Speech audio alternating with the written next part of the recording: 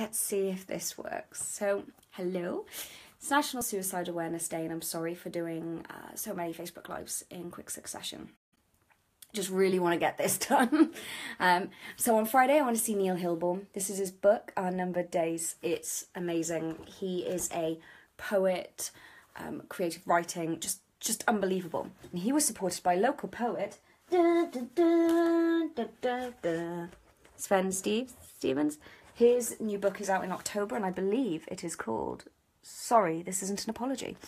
I went with the amazing Gemma and the amazing Yestin. To both of you wonderful people. We made a new friend, Liam. We need to meet up with him. He was lovely.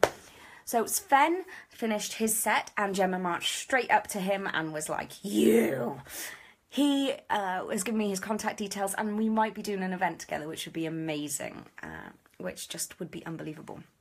Both of these guys suffer with mental health issues, and being stood in that room and hearing these words just makes you go like, oh, you know, people know how I feel.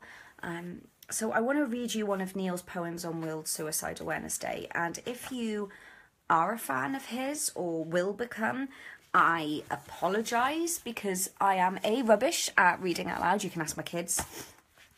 And secondly, I will never ever perform it like they do because they lived this. This is their words.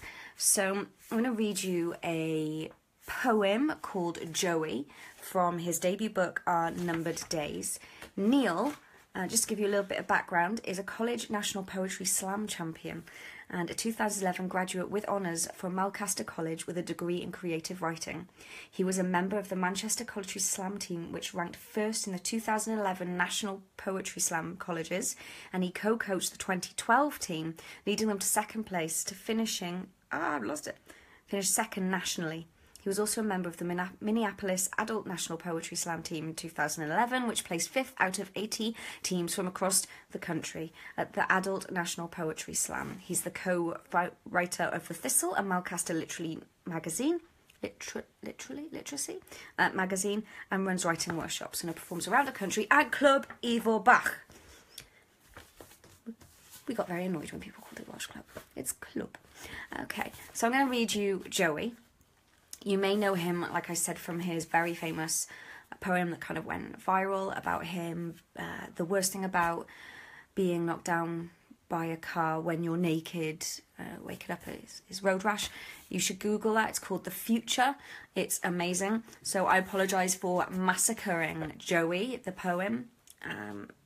So yeah, it just felt very apt on National Suicide Awareness Day to read this to you guys. So I apologise now.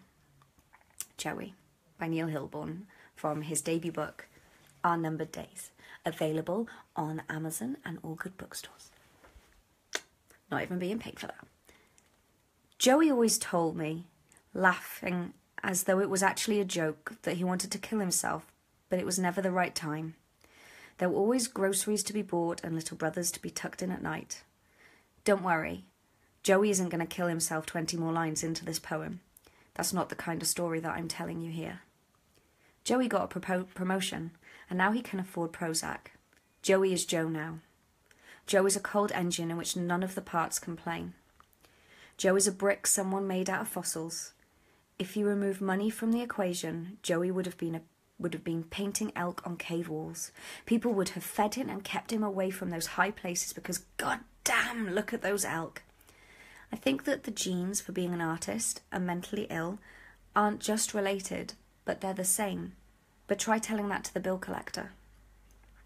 When we were 17 and I drove us all to punk shows in a station wagon older than all of us, we were 17 and I bought lunch for Joey on more than one occasion. Sorry, that says we were 17 and I bought lunch for Joey more often than I didn't.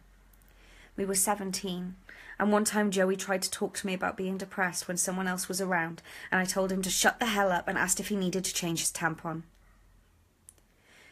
You know that moment when a cartoon character realises that he's 3 steps off the cliff, and he takes a long look at the audience like we're carrying the last moving box out of a half-empty house? Joey looked like that, without a puff of smoke. He just played video games for half an hour and then went home. Once I found Joey in my dad's office, staring at the safe where he knew he kept the guns. Once Joey moulded his car into the shape of a tree trunk and refused to give the reason why. Once I caught Joey in biology class staring at his scalpel like he wanted to be the frog, splayed out wide open, so honest. There was one difference between me and Joey. When we got arrested, bail money was waiting for me at the station. When I was hungry, I ate. When I wanted to open myself up and see what was really rattling, see if there was bees rattling around in there, my parents got me a therapist.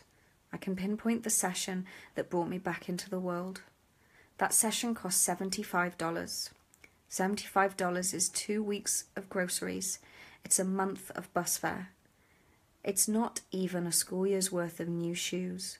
It took weeks of $75 to get to that one that saved my life.